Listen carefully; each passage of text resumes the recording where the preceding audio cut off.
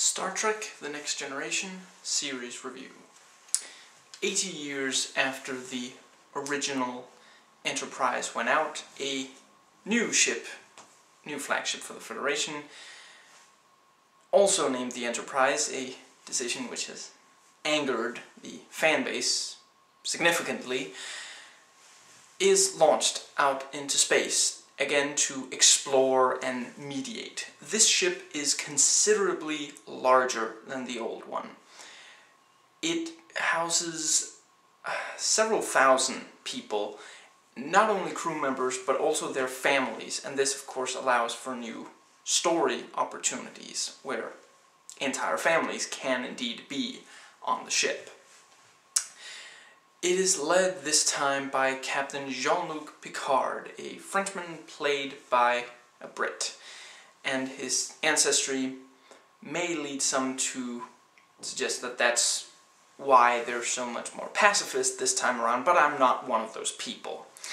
Also among the crew are Worf, a Klingon that might confuse people slightly because they were pretty unilaterally, decidedly the bad guys last time around, but he's part of the crew and accepted, and it's not that he represses his culture, although he doesn't exactly, bring it to the bridge either. This one is very much about room for everyone. Some would call it downright socialist. And we also have Counselor Troy, the ship psychologist, who is also somewhat of an empath and, can tell what the intentions of someone might be, which is always good in negotiations. She also has an impossible to determine accent. And this shows Spock, for lack of a better term. This shows answer to a character that isn't quite human and lacks something that makes us human and thus struggles with this data. He is an android and he desperately yearns to be human. And although he can mimic aspects of humanity that machines don't possess, he can never quite... It's an ongoing struggle for him to become more like a human. The show again explores many philosophical ideas and science fiction style concepts.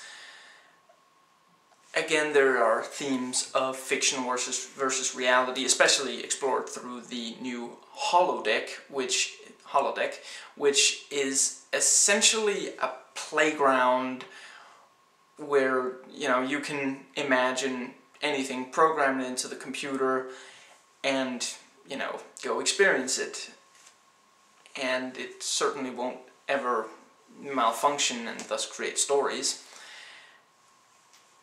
The themes of culture, religion, spirituality, and of accepting different cultures, very much explored. This one is less... If the first one was a bit of a Western set in space, this one is kind of more... Not sure what genre exactly I'd put it at, but it's much more peaceful. There's much less fighting and, much more negotiating. With that said, there are still some rather engaging conflicts. One character that should also be mentioned is Commander Riker, who is number 1 to the captain. No toilet humor jokes, please. He's the second in command, and since he is younger and has hair, he's the one who goes down on the planets and actually does the action type stuff, usually. And perhaps also, I should mention, Wesley, who nobody really likes. He's supposed to be the whiz kid, and at the same time sort of this kid that, you know, the young people watching the show are supposed to relate to, but he's a genius, so I'm not sure how we're supposed to relate to him exactly, but he sort of goes back and forth between asking questions to make sure that, you know, the audience are aware of what's going on, you know, because the explanations, the answers he gets are the explanations for how something's working or such, and between being this, you know, complete genius kid. Again, the show is very much about the characters, just as with the first show. And any action or chasing or anything of the sort is kind of takes a backseat. You know, it's usually more character driven, and sometimes there are, you know, and there are conflicts, and often quite interesting ones. This is more of an ensemble show than the original was, and we spend time on the various characters, you know, really developing them. This is part of why the movies with this cast, part of why they usually failed. They tended to focus on some of the more popular characters and didn't leave enough time for the rest of the cast. But anyway, and the acting is really good. They also do have some pretty good guest stars. The effects have improved, although there are still sometimes some reused stuff, but this time you can always tell what is supposed to be going on. There are some very interesting designs. Granted, the aliens do still tend to be humanoid, but let's be honest, part of that is it's easier to relate to something that looks mostly human. It's, you know, just like, oh look, he's got a little bridge on his nose or something, instead of, oh, how can we relate to this, you know, shapeless thing that is maybe partially invisible or something. And the budget is higher, or at least the quality of the effects is, you know, higher.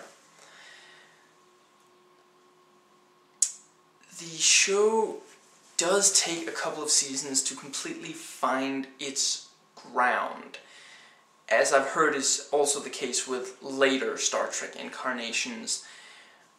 Basically the first 3 seasons or so, it's still just trying to figure out its voice, exactly what it wants to be, so pretty much just stick through those and it gets much better once you're through them.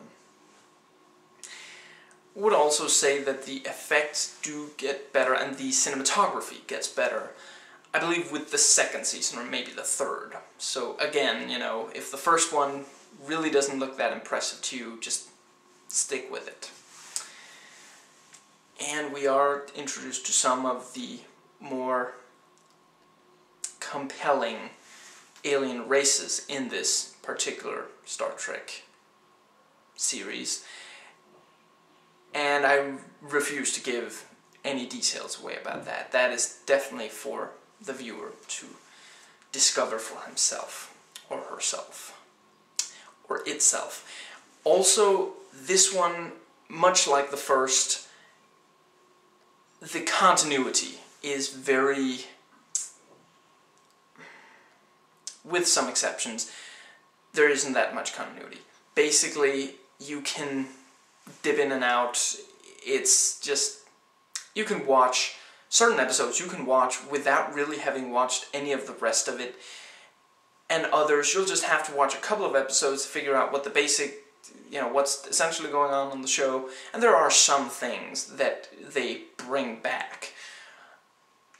But with a lot of the episodes, you can just watch just that one or just those few and basically get the impact without, I mean, not the impact, but you'll get the gist of what is going on, and it won't necessarily really spoil something.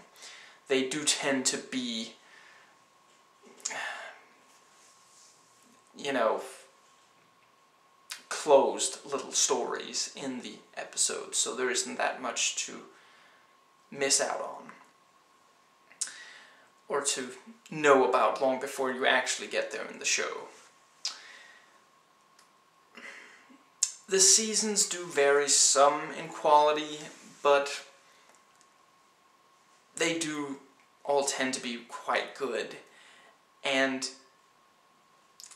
if you like the basic setup, if you like, you know, the stories, then yeah, you'll want to stick with it, I'd say. It never really gets into a real slump where, you know, where none of the episodes are good. And obviously also, some episodes you're gonna like more than others. It depends on what themes and ideas interest you most about the show. It's very loose in letting itself explore very different things in the different episodes. It doesn't lock itself into any one. You know, the only constants are the main characters and the basic premise of the show, this big ship traveling through space. You know, other than that, especially with the addition of the holodeck, they can really explore very different things. I've reviewed other parts of this series, the links are in the description box. Please rate and comment, and hey, if you like this video, that subscribe button's just waiting for you to click it.